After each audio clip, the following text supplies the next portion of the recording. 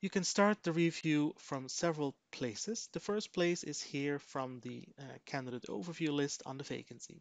So I'm in my Customer Success Manager EasyCruit vacancy, and I now can select the candidate which I would like to have reviewed. I can do so by clicking on the candidate's checkbox right here and then clicking on Share for Team Review. That's the first way. The second way is by clicking on the candidate name. When you happen to be in the candidate profile, you can start the team review here from the bottom by clicking on Share for Team Review. When you do that, the following overlay window opens up. If you selected multiple candidates, you can see which candidates you have selected. Please note that all the attachments will be shared with the reviewer, and the reviewer can write, rate, and comment and suggest a next step for this candidate. The next thing we do is select the reviewer. So I can do so by filling out an email address. My reviewer will be Stephen Rogers. He's going to review this candidate. You click Add to add a reviewer, and you can add multiple reviewers by adding another email address and clicking on the Add button again. Next thing you have to do is select a due date. So by what date should the review be completed? You can select a date from the calendar, and please note that you can select a maximum date of 2 weeks in the future. So today is the 14th, and the last day I can select is the 28th of July. When you scroll down, you can see the email that will be sent to the reviewer, including the button to go to the review platform. At this point, you cannot edit the email templates that will be added later. For now, I have completed all the steps and I can click Share. In the right top corner here, you'll see a confirmation message that says that the reviews have been shared successfully. The next step that we're going to do is I'm going to pretend I am Stephen Rogers, and I'm going to open up the review in the review platform. This is the inbox of Stephen Rogers, and as you can see, he has received an email to review an applicant. If you click on the email, you'll see that text is visible right here, and you can click to go to the review platform. Or alternatively, you can just copy and paste this link. I've now opened up the review platform, and I can log in as being Stephen Rogers. So the first thing I do is enter my email address, and I can save it for the next time if you'd like. Click Next. I fill in my password, and then I have to enter the 6-digit code from my Authenticator app. And you can remember the device for 30 days, so you don't have to enter the code every time.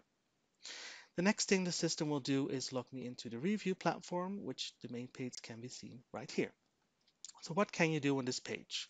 First of all, if you'd like to know a little bit more about it, you can click the how-to guide, which will explain to you the 3 steps that you need to do, being reading the applications, providing the review, and send the review back so the recruiter can process the application. The next thing you can do is have a look at the actual vacancy ad. You may have forgotten what the points in the vacancy were, what we're looking for, so you can click on that, and then the vacancy ad will open up in a standard format so you can see the text and read up on the qualifications for this candidate. All right, so I've remembered what I'm looking for. Now I can have a look at the different candidates. So you can click on the candidate's name, and then a similar page will open up as the candidate profile page in the system, but this one is just only in the review portal. So on this page, I have everything available that I need to assess the candidate. So I can open up the CV file, have a look right here. I can open up the cover letter, have a look at the cover letter, or I can do this in the screen, go to the next document if you'd like. I can have a look at any other attachments that have been added. So let's have a look at the certificate. All right, let's have a look at another diploma right here. And I can review all other questions. So if I added a question about a video, why you're suitable for this vacancy, watch the video. And here at the bottom, I can open up, if added in the application form, all the parsed information from the CV, being work experience, language, and the education of the candidate. So now I have all the information that I can review and form an opinion of this candidate. And the next thing I need to do is to actually fill in the review. So there's the 3 fields. The first of all will be the comment.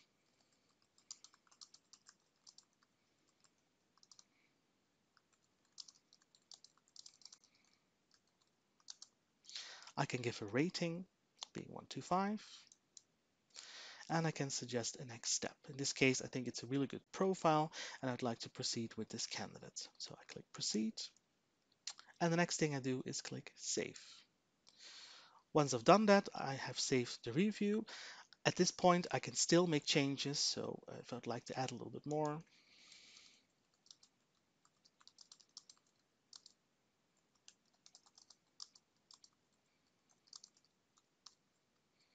I can do that. So the next thing I need to do is actually send in the review. I can do so by clicking here on this send review button. Again, I can go back to the main page, clicking on reviews, and I can do the same thing here. So I can check the checkbox at her name and then click send the reviews or multiple reviews. So in the reviewer portal, you don't have to review all the candidates at once. You can just log in and out, come back at a later time, maybe adjust the review before finalizing it and sending it in. So now I'm going to send the review. I get a confirmation message. That means that once you send it in, it will no longer be editable, but you can still review the applications and the dates until the due date. If you don't want to see this message again, you can just click don't show this message again. It's okay with me. I can send in the review now. And here you can see that the review has status will be adjusted. If you refresh the screen, you can see that the review has now been completed. So at this point, I can no longer edit it. So let's have a look again at Kathy's profile. It says right here, your review has been completed. I can see what I wrote, but I cannot make any changes anymore. However, I can still view all the documentations and the profile of this candidate.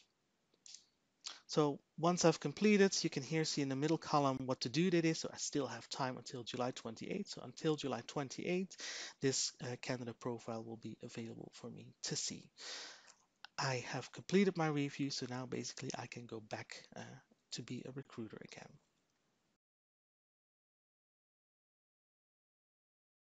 I'm now back in the system and I can see that a candidate has been reviewed. I can see this by the little icon right there, which means that the candidate is pending team review.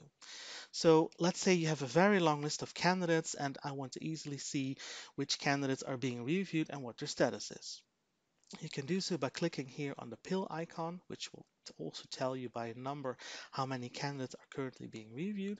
And this, by clicking on this pill, it will take you to a page which will show you only the candidates that are being reviewed right now. So as you can see right here, here's candidate Cathy van Dam, and I can see the review that has been made by Stephen Rogers. So it's really good candidate profile, 5 stars. The suggested next step is to proceed with this candidate. So basically what I can do now is just click on the candidate name to go to the candidate profile and go ahead with the next step. So I could suggest invite for an interview, for instance. Now, when I'm on the candidate profile, I also have the possibility to see the reviews that have been completed. You can do so by clicking here on the T review tab, and it will give you the same information as on the other page, however, on the candidate profile page this time. So this will tell you, okay, reviewer Stephen Rogers has completed the review, and this is the comment that Stephen Rogers has added.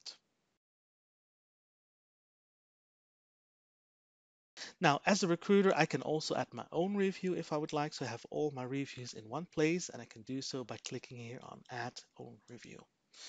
It's a similar screen that you've seen with the review portal.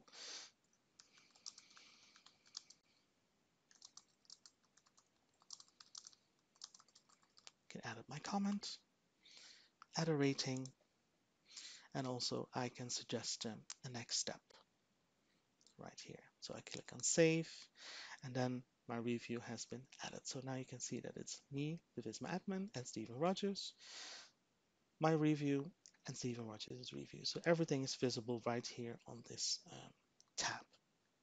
Now, when I was sending out the review to Stephen Rogers, it sent out an email. So if you go back to communication, then you can see that the email that was sent to Stephen Rogers is logged right here. So it's also part of the communication history, you can see right here.